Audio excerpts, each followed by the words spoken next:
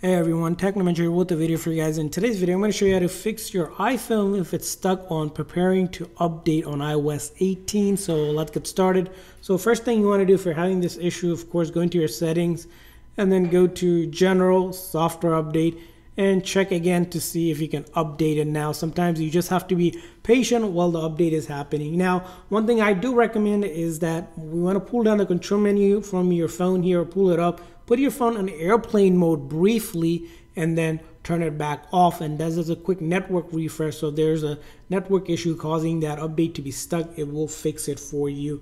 And along with that is that if you're having an update being stuck, you want to make sure you're using Wi-Fi instead of cellular data. Wi-Fi works the best when it comes to updating your phone, especially software update. So do that as well. Now, if it's still stuck, the next thing you want to do is go ahead and swipe up and close out the update.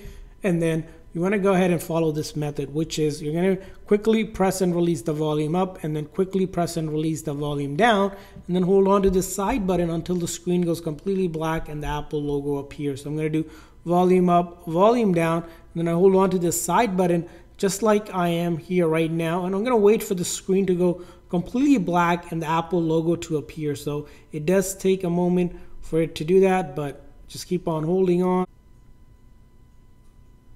And you're going to wait for the Apple logo to show up before you let go of that side button. And this is known as basically a forced restart, which shuts down the phone software and reloads the code. So if it's a software related issue, most likely the reason why it's stuck on that preparing to update, it's going to be fixed after following this step. Now, if it's still not fixed, the next thing you want to do is go into your setting on your iPhone and then go under General.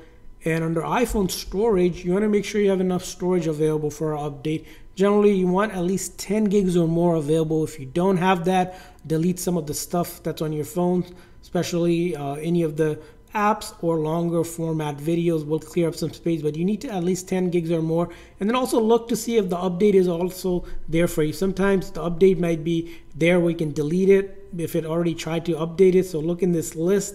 It's going to say something like iOS and then the version, and then you're going to click on it, and once you click on it, it'll give you the option to delete it, which we've seen this issue happening where you just delete the previous update and then you're going to try to re-download and install the update again, and then go back into your setting after you delete it, right? And then you're going to do the same exact thing from the settings, go to General, Software Update, and check if the update shows up, and then click on Update Now to reinstall the update. Now, another thing to consider is your phone battery percentage. It is going to be important when it comes to doing any update. Make sure your phone is at least 50% or more charged, if not connected to a charger. And then also in the settings for your battery, click on to ensure that low power mode is turned off. If this setting is turned on, it reduces certain functionality like downloading and installing updates. So you want to turn that setting off, have it connected to the power source while it's charging so you can go ahead and update it. Now, if it's still not working, the next thing to do is in the settings, go to General, go all the way down where it says Transfer Reset iPhone, click on Reset, click on a reset right here, and then we're going to do a network reset, the second option here.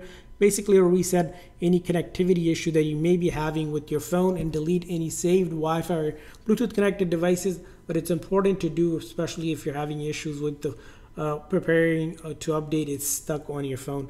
Now, after you have done that and you're still having issues, another alternative way to install the update is using iTunes or basically Finder on a new MacBook. That's another way to update it. Sometimes updating through the Wi-Fi or cellular data doesn't work correctly. In that case, we're going to link you to another video because it does take a little bit longer if you want to follow this step to update your phone to iOS 18, and hopefully you're able to do that update. And I hope this video was helpful. If so, please consider a like and subscribe button for more tips and tricks for your iPhone and other iOS devices. We'll see you guys next time.